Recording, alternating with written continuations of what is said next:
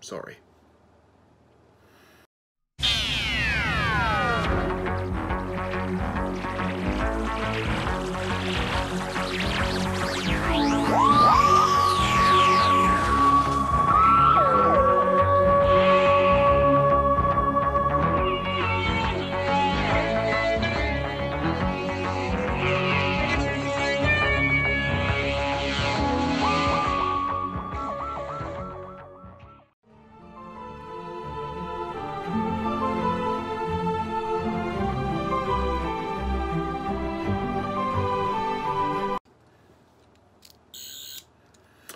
Hello Whovians, and welcome to my latest Doctor Who review, where today I review Warriors of the Sleep. Sorry, did I say sleep?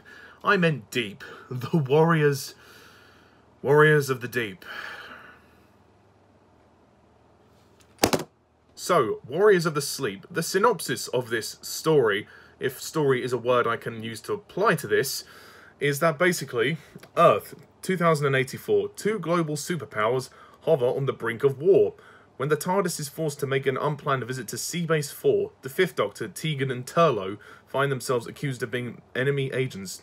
Quickly embroiled in a deadly game of paranoid intrigue, it becomes clear that others on the base have sabotage and murder in mind. However, there is a greater threat to mankind, the Silurians and the Sea Devils. Ooh! Prehistoric reptiles seeking to reclaim the Earth. Can the Doctor prevent them from implementing their final solution and triggering a war that could wipe out the entire human race? You know what? Who cares? Me. Not me. I do not give a fuck. Literally, I want to strangle this story. I don't know where to begin with this one. Warriors of the Deep. This is a crap Doctor Who story. This story is fucking awful. It really is. It's... oh my god. It was a fucking snail to get through. Such a slow story. I mean, again, the word story doesn't really apply to this because I don't know what the story was. I mean, until I read that synopsis, I had no fucking clue what the hell was going on. I couldn't follow this story. And I don't know if it's meant to be a difficult story to follow, but it didn't grab me. I was not interested. This story is also, it's incredibly cheap. Look, that's the worst thing about it. It's incredibly cheap. And some of the effects are just so laughable. You've got this massive dinosaur lizard thing called the Merker, which is so obviously like 2 or 3 guys in a suit. And it looks like kind of, like it's got the colour of a gherkin or something. It's so stupid. It goes, you can actually hear the guys vocalizing it when the other soldiers are attacking it. You hear the guys go, so bad. I was laughing the entire time. I couldn't contain myself. It was terrible. It was really terrible. And it's only in the parts 2 and 3 of the story. It gets killed in part 3. So what was the point of even having it there? It was an excuse to have it for an action scene. Moreover, what I hate about this story most is the direction. This story is badly directed by Pennant Roberts. Now, Pennant Roberts actually does have a few good credits to his name. I've got a list here of some of his names. It's he's directed The Face of Evil, The Sunmakers, The Pirate Planet, Sharda, Warriors of the Deep, and Timelash. So he's got some mixed qualities as a director, but with this, he cannot direct. I'm sorry, this story just falls apart. I mean, he makes the action scenes, you know, with people just standing there shooting. Literally, it's so boring. He's like, just stand there and shoot. That's all they do. It is so dull and it is so boring to watch. And moreover, the pacing of this story is fucking slow. Slow. Oh. Literally, it moves like a fucking snail. It moves like a snail who's exasperated. Speaking of exasperated, Peter Davison in this story, bless him, he is trying. He's got a new haircut actually, which suits him. But once again, he's still exasperated in this story, which does prove to be quite amusing at times. But his acting is actually quite good, and he is trying his best. Same with Janet Fielding and Mark Strickson, but they cannot save the story. There's also this device where which they use to try and defeat the Merker, I don't know, it's like some kind of radiation gun or something. It's never really explained. I don't know what it is. And the Doctor keeps saying to Tegan, "Make a wish, Tegan." It's... Why?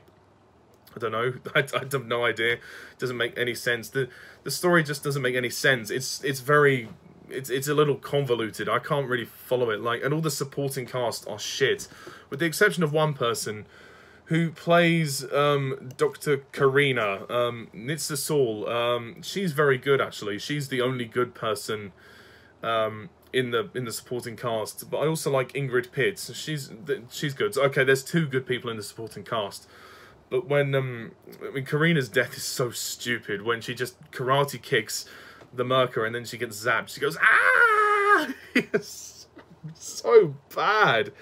I mean, the cheapness of this story is just paramount. It just takes it over so much. Like I said, the Merker looks crap. Even the sets look shit. I mean, the sets are just basic. They're just white corridors, and they're overly lit, which is awful. I mean, the lighting of this story is terrible. They could have turned down the lighting to make it more atmospheric, but no, they brighten things up for no reason. It just shows that they just didn't care about this story. I mean, part of me thinks that they put so much effort and money into the 5 Doctors that this story had to suffer either way. So I think regardless of the script quality, I think the story would have looked cheap either way. The script itself is just boring. Johnny Byrne wrote the script, and well, it's not much of a script. I mean, the story is boring. It shouldn't be, because it's, you know, kind of two factions going against each other.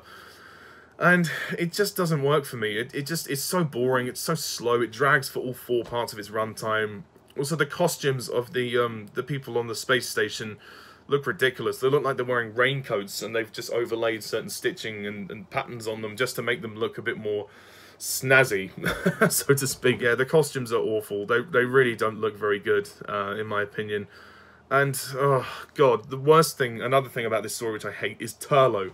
Turlough is awful in this story, not because of Mark Strickson. His performance is fine, but they wrote the character much differently. In the end of part 1, the Doctor gets thrown into this pool of water, and Tegan wants to go and help the Doctor, but Turlough's like, "No, there's nothing we can do. Leave him." It's like, come on, Turlough, don't be a dick. You know, the Doctor's your friend. You wanted to learn more with him, so go and help him. Like, Turlough's just a complete arse in this. Like, there was no need for that. That was out of character. I thought that moment was a bit ridiculous, to be honest. None of these supporting cast are any good. Their performances are flat. The characters are all one-dimensional.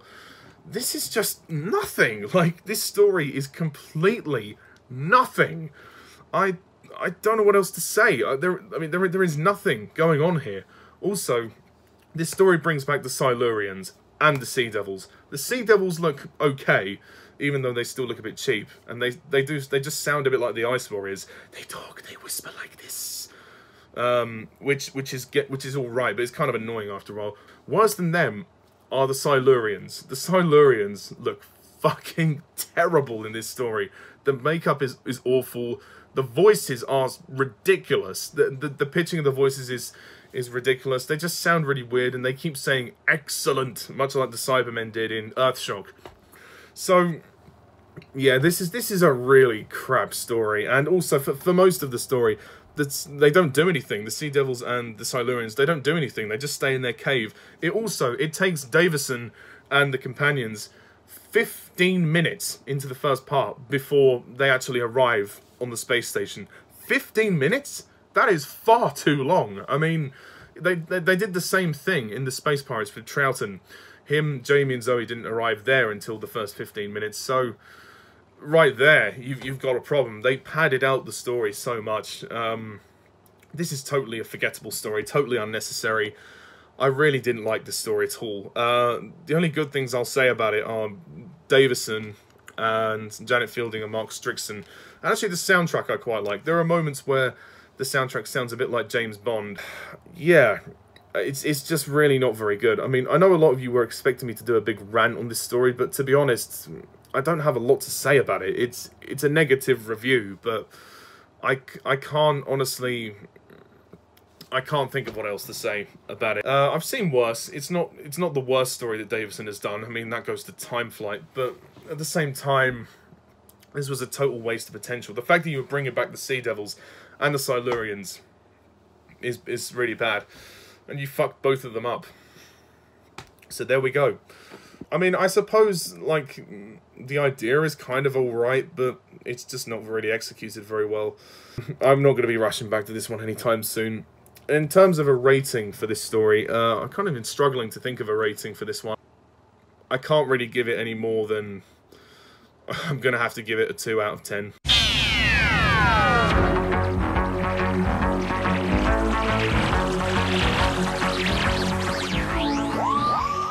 Not a big explosive rant because there's not a lot to say. It's just very poor indeed. So, what a terrible way to kick off Davison's 3rd and final season. But next time we move on to The Awakening, which is actually only a 2-part story, so should be easier to get through, and hopefully it's better than this. I mean, it better be.